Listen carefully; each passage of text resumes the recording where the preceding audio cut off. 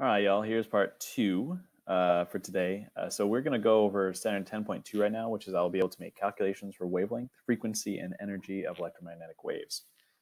In other words, so we've learned a lot of this kind of abstract conceptual stuff about electromagnetic waves, what they are, their relative size, frequency, kind of their properties, what they do, why they're important, right? How we can use them as a society.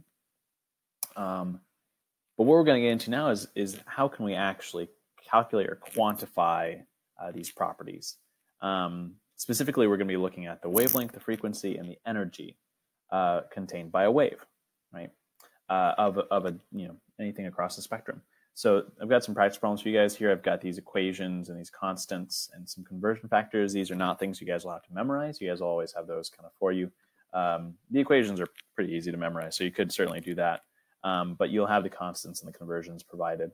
So I've got 5 problems for you guys to kind of go through, dealing with different frequencies of electromagnetic radiation. I'm going to go through these first couple for you guys as kind of a tutorial. And then I would like you guys, of course, to still write those down, go along with them in your notes, or in your final sheet that you're going to turn in. And then I've got 3 that I would like you guys to try kind of on your own. All right, and then I'm going to post the answer key tomorrow. So one important thing here is that I want you guys to do these practice problems on a separate sheet of paper. Okay, I don't want you guys to try and do them on here. Write them down, pencil to paper, and then you don't have to write the questions down. Just go through your work, go through the steps, practice it, and then take a picture and send that to me. And that's the piece that I actually want to see. So I've gone ahead and I've copied those other questions 1 and 2 over here, and that's where I'm going to be working. And here are the 2 big equations that we have that we're working with that we need to be aware of. Number 1 is kind of our general wave equation, right? Which is the speed of a wave is equal to its wavelength times its frequency, right? Now, the speed of a electromagnetic wave, we know, of course, is the speed of light, right? Which is 300,000 meters per second, or 3 times 10 to the 8 meters per second, right? So that's how far it travels every second. That's the speed of light in a vacuum or in space, which is what we're going to be using for these calculations. This little weird thing like this, that's a Greek letter lambda, lowercase lambda, that represents wavelength, okay, and that is going to be in meters per second, okay? So anytime that we're using this equation, our wavelength needs to be in meters. So did I say meters per second? It just needs to be in meters, okay? So, and then last we have frequency, and frequency is represented just kind of with an F, and it's measured in hertz, right? That's the number of wave kind of crests that we get per second. Right, so a hertz is actually, if I were to write in what a hertz is 1 over a second, right? So that's actually what a hertz is, if you didn't know. Right, so thinking about it, if we have wavelength in meters multiplied by frequency in hertz, which is 1 over seconds, we end up with meters per second. So it kind of makes sense that way. So that's one big equation that links those 3 things. So if we have the wavelength, right, we know the speed of light, we can find the frequency. Easy enough. The second big equation that we have is the energy kind of equation for a wave. Now, this says that the energy in joules, right, all energy is measured in joules, so the energy in joules of a wave is equal to, of an electromagnetic wave, is equal to Planck's constant, represented by this h. And that's just a constant. It's unchanging, just like the speed of light. It's a constant, right? Its units are joules times seconds, and it's this little tiny number, 6.626 times 10 to the negative 34th joules times seconds, right? That is incredibly small. It is a very, very, very, very, very small number, but it represents kind of, it's a quantum number, represents the scale or kind of quanta of energy. Okay, so the energy of a electromagnetic wave varies with the frequency at a rate that's equal to this kind of this stepping increment, which is called Planck's constant, right? So it can't really, so it's kind of tied to this little stepping increment, this kind of quantity, this little bundle or packet or amount of energy that we can have. So the total energy of a wave is equal to this number, Planck's constant, times the frequency. Okay. So if we have the energy, I can find the frequency, or vice versa. And that's that. So let's go ahead and dive on in. In this first problem, we have New Orleans Public Radio, 89.9 WWNO. Okay, so radio waves, these frequency of these radio waves, the number on the dial for FM, right, that represents the frequency in megahertz, right? And so we want to calculate the wavelength of these radio waves.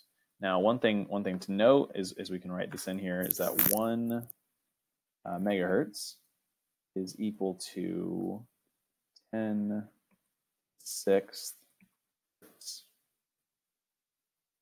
Okay, so that's our conversion factor that we're going to be using for there. So that is an important thing to make note of. And we're going to calculate the wavelength of these radio waves. Okay, so we're going to use our C equals the wavelength times the frequency formula. And we know the speed of light, and we know the frequency, so we can find the wavelength. So with a lot of these numbers, one thing I'm going to do, and you guys will see me work on with this, is I'm going to rearrange this to solve for the wavelength before I start plugging in numbers. And that's because the numbers I'm going to be working with are going to be, in a lot of these cases, they're going to be pretty big. Okay, so I'm going to start by dividing both sides by frequency. Right.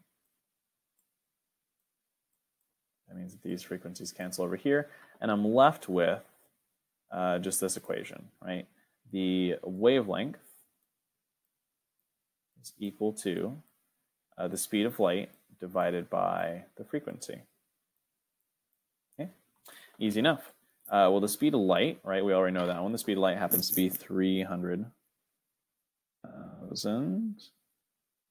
Sorry, 300 million. My bad, not 300,000 meters per second. And then the frequency, we actually have to convert because we need to have that frequency in hertz, right? But I, meanwhile, have this frequency in megahertz, right? So how do we get from these megahertz to hertz? Well, there we need to do a dimensional analysis. Okay, so I know that I have 89, let's just type this up. So I have 89.9 megahertz. And I could write that as over 1. And I need to multiply that by my conversion factor. Now, whenever I'm doing this dimensional analysis, I know that I want my megahertz on bottom and my hertz on top. So I know that there is 1 megahertz is equal to 10/6. And that's my conversion factor. And once again, the reason why I have this guy on the top and this guy on the bottom is because then these megahertz, got one on top, one on the bottom, they cancel. And the units I'm left with are hertz, right? So this actually ends up giving me, if I were to type that in my calculator and figure that out, right? I could take my 89.9, multiply by 10 to the 6th power. And I get this number here, right? So this gives me,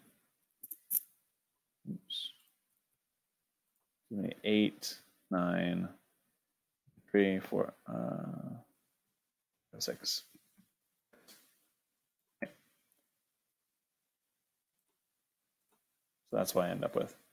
Now, means that I can go ahead and plug that in down here, right?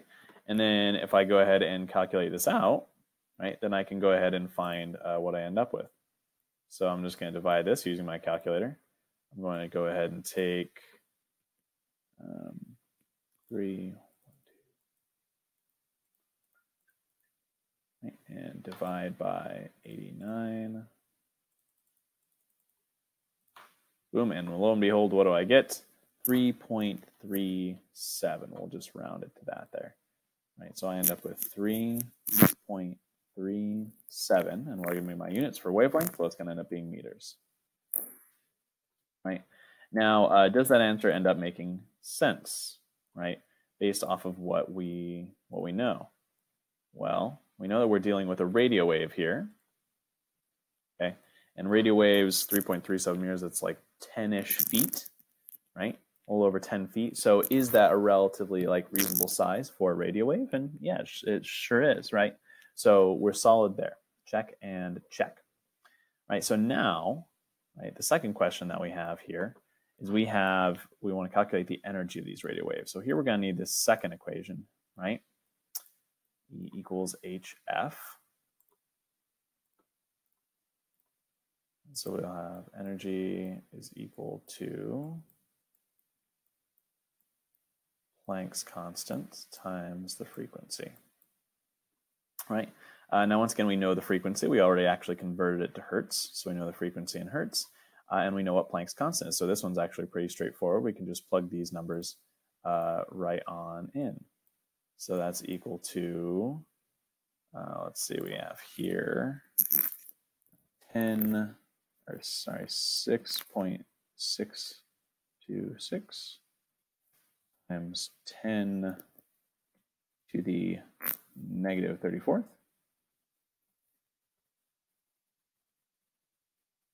And we're going to multiply that by our frequency, which was 89.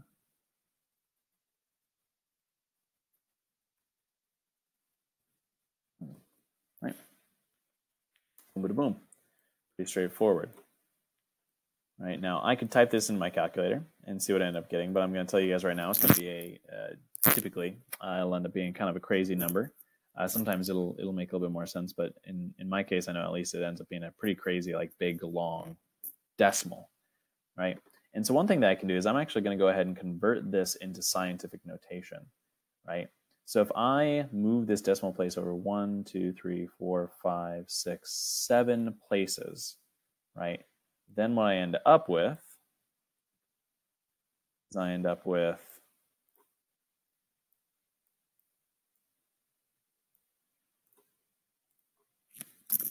8.9 times 10 to the 7th, right? 10 to the 7th power. Now, if you guys remember something from scientific notation, when we have this, anytime that we're multiplying things that are in base 10, these first two numbers here, right, I just multiply like normal. And the exponents, I end up adding. Right, so what I'm going to end up getting here is I'm going to get 6.626 times 8.9. So 6.626 times 8.9. And that gives me 58.97. Right, so I get 58.97. And then that's going to be times 10 to, right, well, these guys I need to add. So negative 34 plus 7 ends up being negative 20, wait for it, negative 27, right? Now, I could simplify this a little bit further, right? And then I could move this decimal over one more, right? In which case it would be 5.897 times 10 to the, wait a second, so I'd be moving it over. So times 10 to the negative 26th, right? But I'm also fine if we keep it like this. So and then the final units for this would be, of course, would be in joules, right? So there is that right there. Thing to mention is that with this is a very small amount of energy, you'll notice, but that also makes sense because what we've talked about with radio waves, they don't have a lot of energy, right? They're low energy wavelengths. One thing to keep in mind with this, though, is that this is not just like the energy, it's not like there's just one radio wave. It's like they're continually being broadcast, right? All the time at a relatively high frequency. So it's like there is a decent amount of energy that is going out there, even though each wave itself doesn't necessarily have a lot of energy. Moving on to question number 2, if we look at this one's talking about a microwave. Right, so the energy of one microwave in a microwave is about 1.62 times 10 to the negative 24th joules. Right, like we mentioned, it's more than one wave. There's so many, and there's so many of these waves that are going out per second, and we could actually figure out the amount of energy that's leaving per second using the wattage. But that's not what we're doing in this problem. Instead, we're going to use this energy to calculate the frequency of the microwaves in the oven. Right. So let's go ahead and start. In this case, we know that we have the energy, right? And we're trying to find the frequency. So what's going to tie those two together? Well, in this case, we're going to use our energy equation, right, where energy is equal to Planck's constant times the frequency, right? And once again, I'll probably rearrange this. So we have the energy, we have Planck's constant. So I'm going to try and solve for the frequency here. So I'm going to divide both sides by Planck's constant. Right, over here, those cancel, and I get that the frequency ends up being equal to the energy, right, divided by Planck's constant. And I can go ahead and start plugging those in, right? My energy is already in the unit that we need. It's in joules, right? And we have Planck's constant. So let's go ahead, and the energy is 1.62 times 10 to the negative 24th. We're going to go ahead and divide that by Planck's constant, which is 6.66 times 10 to the negative 34th. Now, if you recall, when we're actually dividing numbers that are in scientific notation like this, with these front two, as I mentioned, we just divide those like normal. So I'm going to go ahead and take 1.62 and divide that by 6.26, or 6.626, and I end up with 0.244, right? So this is going to equal let's say 0.244 times 10 to the, so now here, right, here we have 10 to the negative 24th and 10 to the negative 34th down here. So when we have this kind of a situation, we have them in the denominator, we subtract them. So negative 24 minus negative 34, right, gives us positive 10, right? 10 to the 10. Now, what would the units end up being for this? Well, we're working with frequency, right? Our energy was in joules. Planck's constant was in joules times seconds. And so what our frequency ends up being in the units for this would end up being in hertz, right? Our main unit for frequency. So that's what we end up with. Now, could I rearrange this? Yeah, I most certainly could. One thing I could change this is I could move this over one, right? And I could actually write this as, another option would be to write this as 2.44 times 10 to the 9th, right? Which would be, if we remember here, 10 to the 9th is a gigahertz. So this would actually end up being 2.44 gigahertz. Okay. I could also rewrite this as 2,440 times 10 to the 6th. And 10 to the 6th hertz, if we recall over here, is a megahertz, right? So this would actually end up just being 2,440 megahertz, right? Now, one thing that's cool is you guys can actually end up checking this if you so choose. You guys could look at this, and I kind of linked to this in the document, but I actually took a picture of my microwave, and you can do the same for yours, just inside the door. Please pardon how dirty my microwave is. But it's just inside the door here, right on this panel. You should see a little spot where it actually has the frequency of your microwave, where the microwaves are being produced, right, by the magnetron in there. So mine are 2,450 in mine. Yours should be pretty similar, right? Pretty darn close to what we actually got here, right? So that's what the actual frequency is of those waves that are being produced by your microwave oven. Now, the last piece is to calculate the wavelength of the microwaves. Now, one thing I'd like you guys to try is pause the video. See if you can actually do this part by yourself. I guess you should pause the video now, not before. But see if you can do this part by yourself, and then follow along and see if you actually get it right. See what happens. So here's, we're trying to find a wavelength here, right? So I know that I'm going to use my equation. Speed of light is equal to the wavelength. Oh man, that's a really bad lambda. Ooh, yikes. Right, is equal to the wavelength times the frequency, right? Rearrange that and divide both sides by frequency once again. And I end up with lambda, right, or the wavelength. Oops. The wavelength is equal to the speed of light divided by the frequency. Right. I know what both of those are. Of course, the speed of light is 300 million.